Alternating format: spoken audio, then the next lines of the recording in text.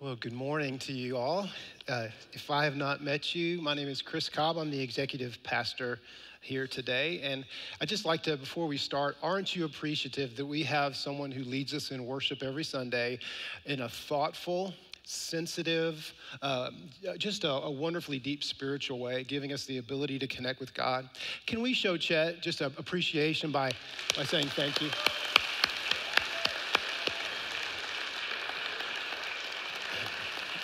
You're welcome to stand if you'd like to do so. That's fine.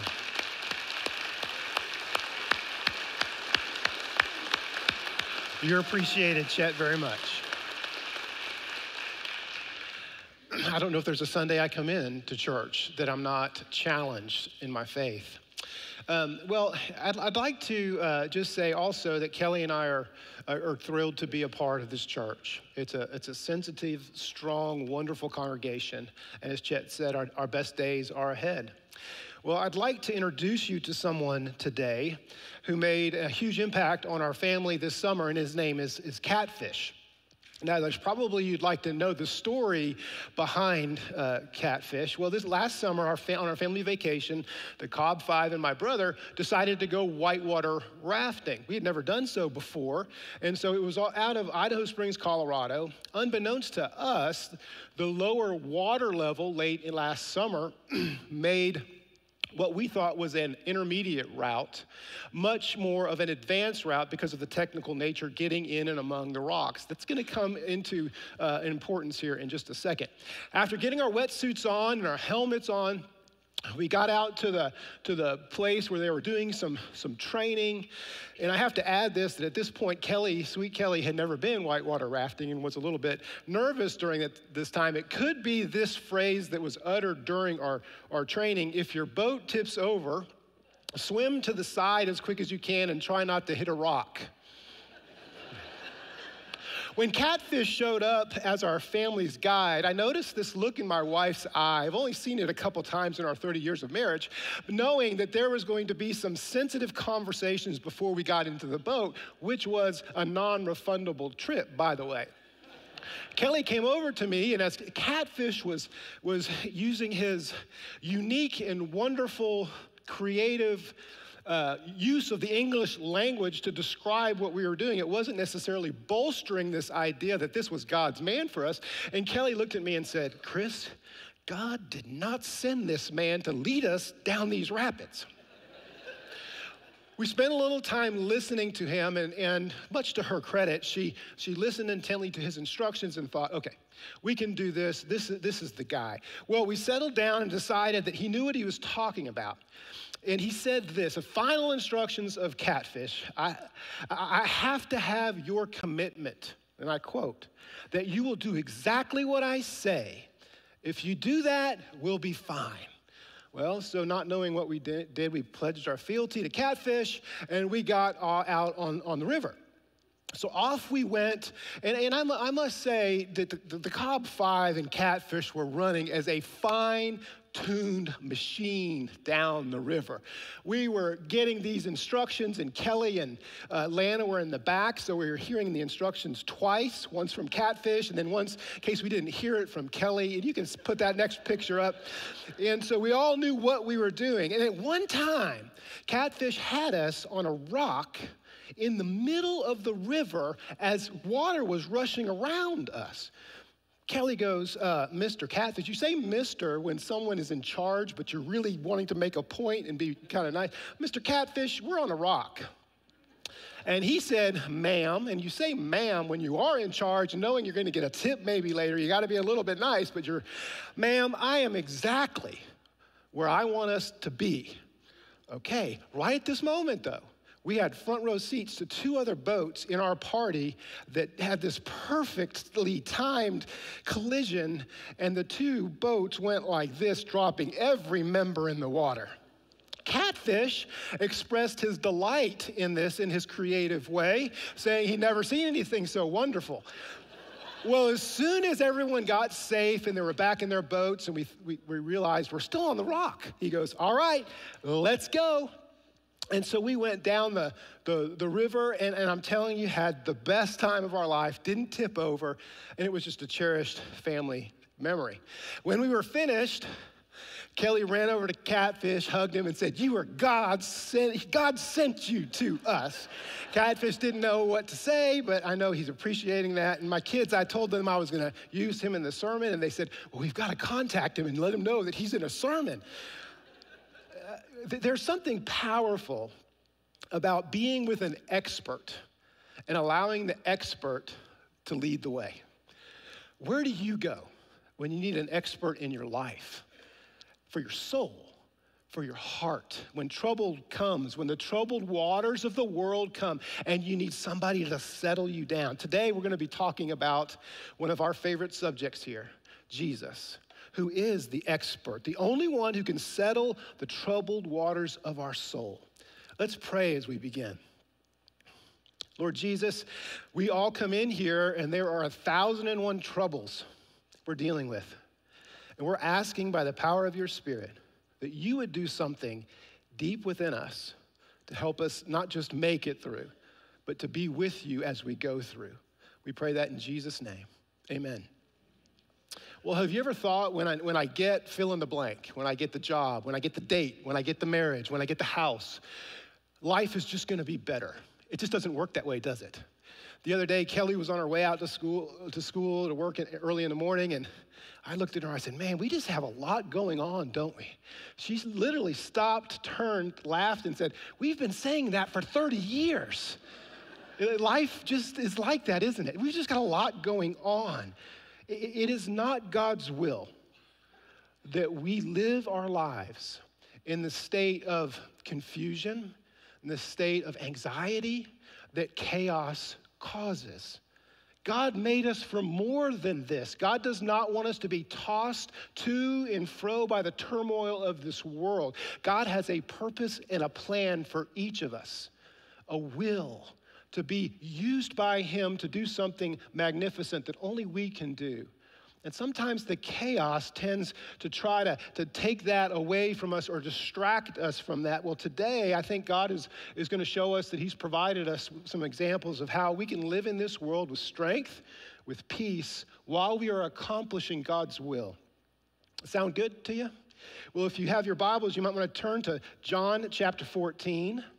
If you want to live a settled life, if you want to settle this thing right now, to begin to settle the effects that chaos has on you, Jesus has some words for us. If you're ready to fight back and not be pushed around by the chaos of your world, Jesus has some specific words for us today. Now, John chapter 14 is not a chapter in and of itself. It's part of a context, John 13 through 16, where Jesus has his disciples in an upper room, and he's just dropping wisdom bombs all over them right before he is going to be arrested and going to the cross.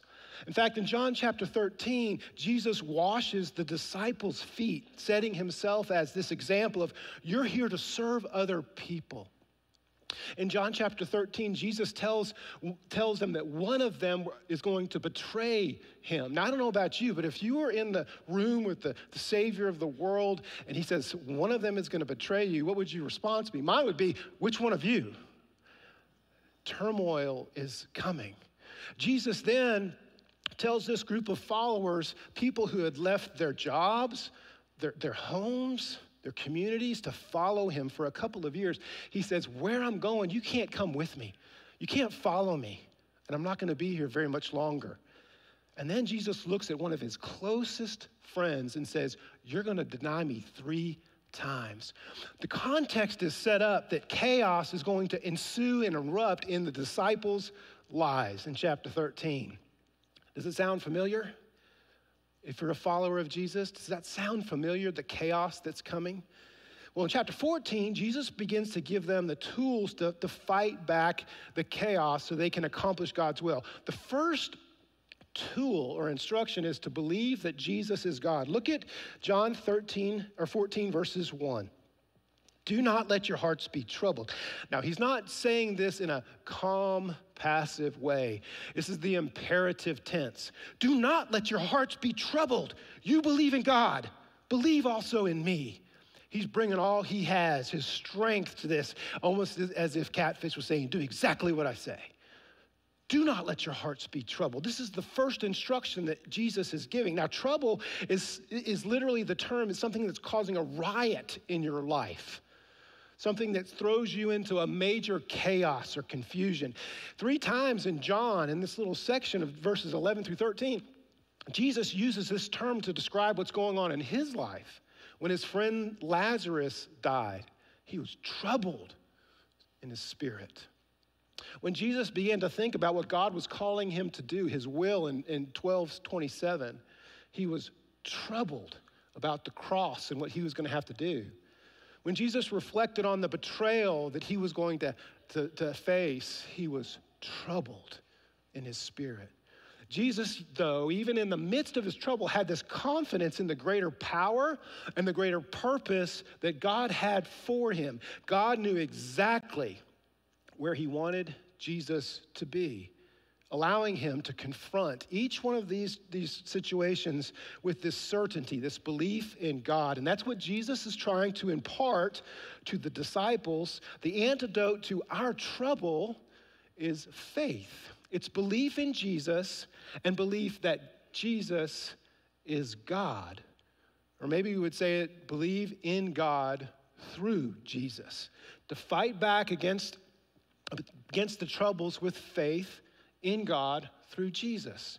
So believe what? Well, specifically here, Jesus is saying that we need to believe that Jesus and God are one, that when we believe in Jesus, who we won't see soon, isn't that what he's telling the disciples?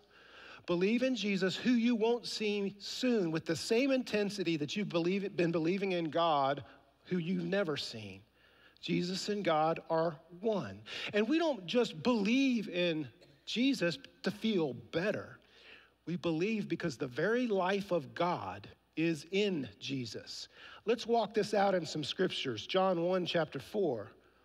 It says about Jesus, in him was life, and that life was the light of all mankind.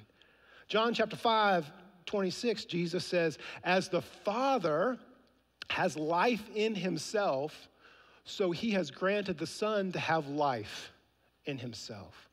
In John 6:33, Jesus talks about himself as the bread of life. Sounds delicious, doesn't it, in times of chaos? In John 11:25, he says, I am the resurrection and the life. The very life of God is found in the person of Jesus, and that's what Jesus is trying to get across to the disciples.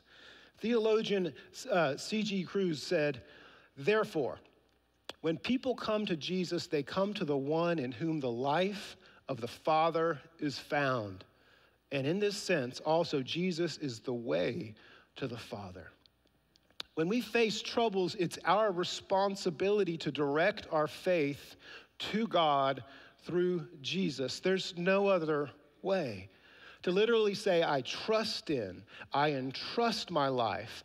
I believe in you, Lord Jesus, more than I believe in the circumstances that are happening to me right now. Even though I don't see you, I believe in you.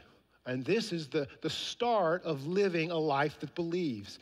See, chaos can quickly move us into something that's called, I have it written in my notes, I just don't want to look. Chaos moves us into this thing that's called a victim mentality, a place where we're kind of battered around by things that are happening to us. But instead, Jesus is saying, have it settled in your mind that you're not going to be battered by chaos. You're going to push forward by faith. So I read a book, and in it, Max Lucado noted a psychological study of veterans from World War II, actually men who were on the ground. They found that after 60 days of continuous combat, the troops became what was called emotionally dead because they couldn't determine what was going on. They were reacting and responding to bombs and guns and the tension. Yet the scientists found out that, and they were puzzled because they found out that the fighter pilots who had a 50% death rate, which is one of the higher in the military in World War II, they loved their jobs. They loved where they were placed. 93% of them claimed to be happy where they were assigned. They were puzzled, why is this? What's the difference? Can you guess the difference? Those on the ground had absolutely no determination or control in what was going on. The pilots, though, had their hand on the stick.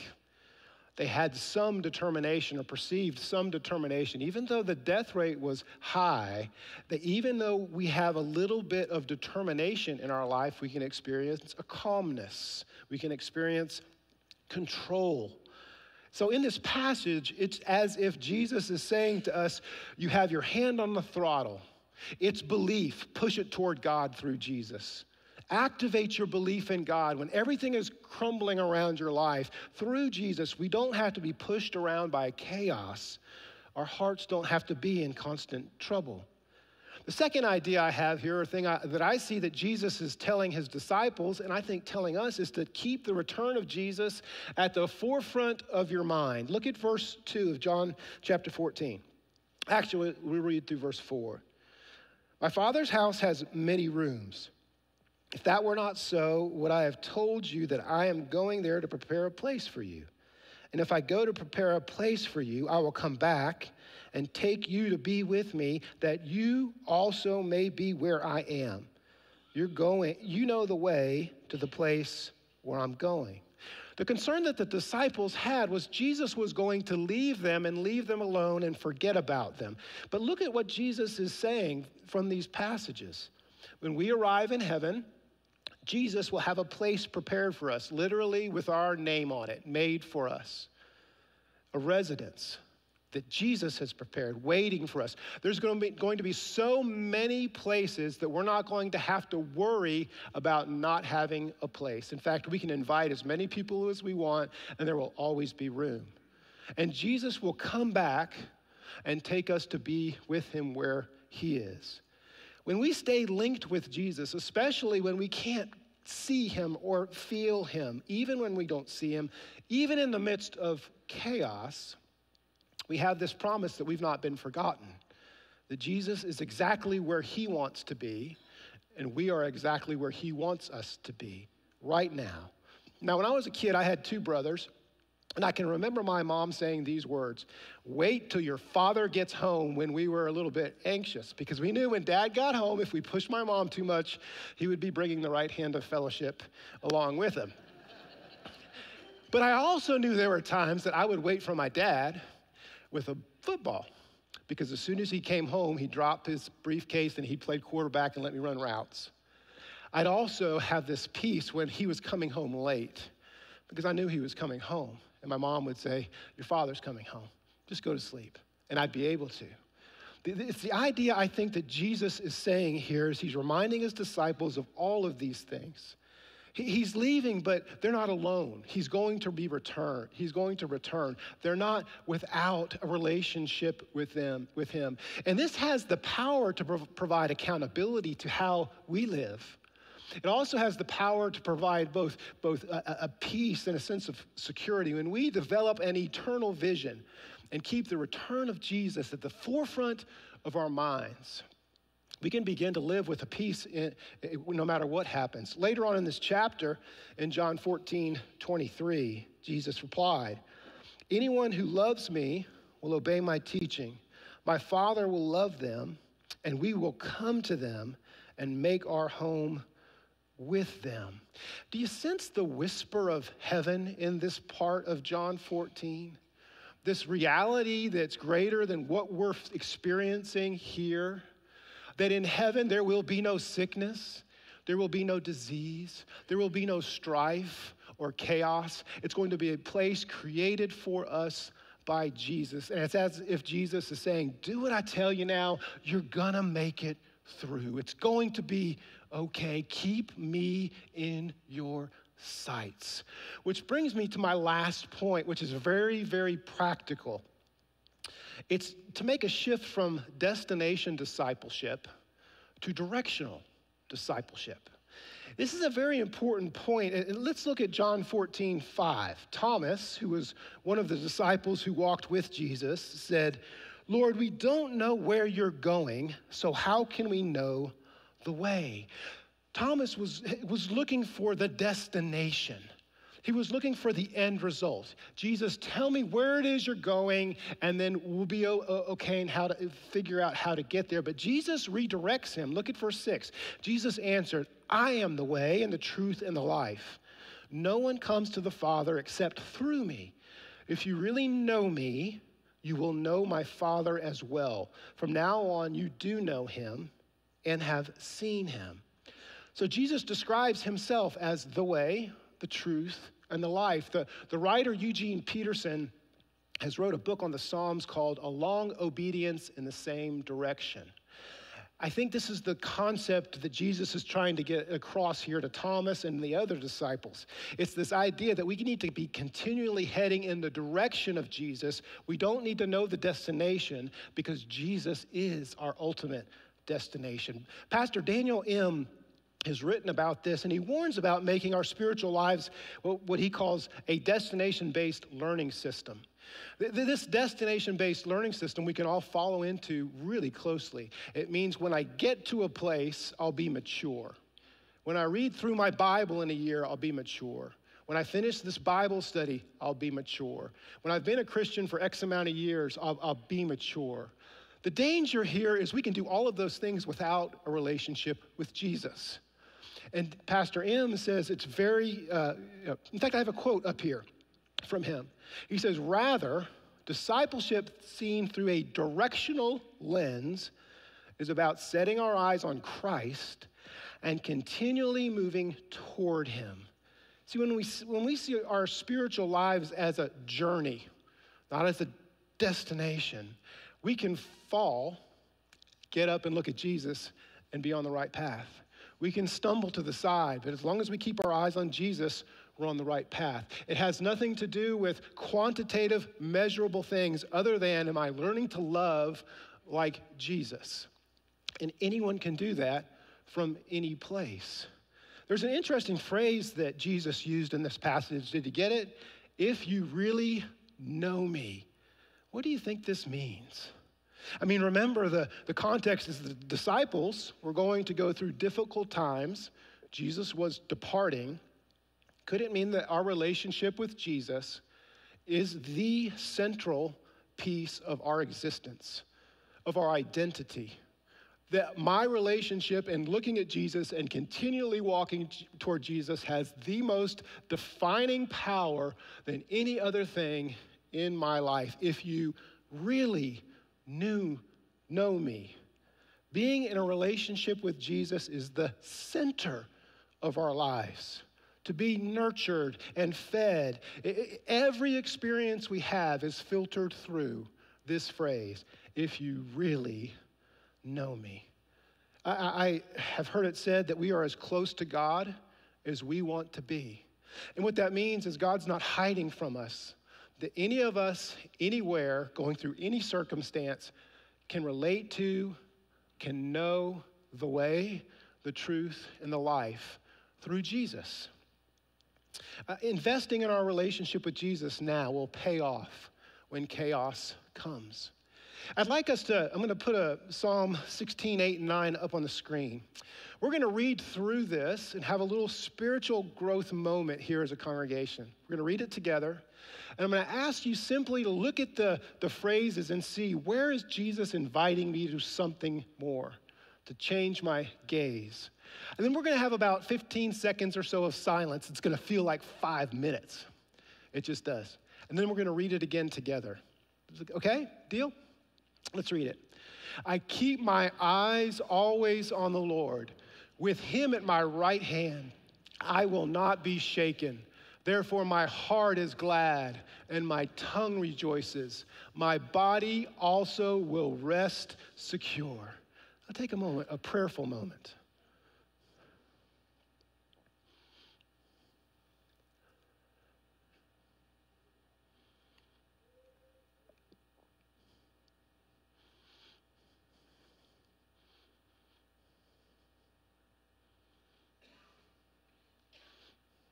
Amen.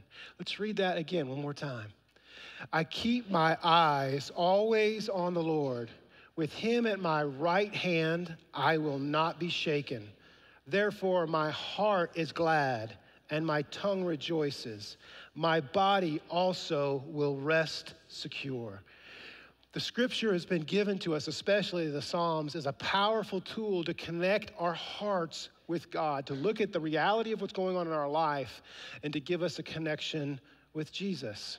Today, we talked about living settled when chaos comes by remembering that the life of God is in Jesus, by living in the truth that Jesus is coming again and having that at the forefront of our minds, and by thinking about making this shift to be continually walking in the direction of Jesus. I recently heard the story of a young lady. She was in her college ministry. She was leading people to Christ. She seemed to be very mature. She was helping people grow in their faith. She was asked why, and she simply said, I feel God's presence. He's with me, and he's more real to me than another person. A loving mentor said, who knows a little bit about life, what happens when you don't feel God, when you can't sense him? What are you going to do? And she said, without blinking an eye, she said, I don't know if I could follow a God like that. There's a danger for when we don't pre-decide to put our faith in Jesus and follow Jesus no matter what, even in the midst of the chaos. We're being called to a deeper faith than this, where we can take our belief in God and walk through the hardest times and have other people ask us, how did you make it through? By the grace of God. I'm going to ask you to bow your heads for a moment. And it may be that you're in a place in your life where you're a follower of Jesus, but you just needed to hear about redirecting your gaze toward Jesus. Maybe that you're in the midst of chaos and you just need to say, God, I know this is awful here, but I know heaven's coming, and to redirect your gaze toward heaven. Why don't you do that right now? And it may be that you're hearing for the first time that Jesus came, he was God, and he gave his life for us, for you. You're hearing this for the first time. God loved you so much that he sent Jesus to come into your world to offer his life for the sacrifice for your sins. I'm not going to ask you to come up to the front, but with every head bowed, if you would like to ask Jesus to be your personal Savior, to invite him into your life, would you simply raise your hand and we'll pray a prayer? Just raise your hand where you are. I know there's someone here that wants to hear this and do this. And if you didn't have the courage to raise your hand, you can still pray this prayer, and Jesus loves you. You simply pray a prayer offering your life to Jesus and asking him into your heart. Let's do that together. Lord Jesus, I know I've made mistakes.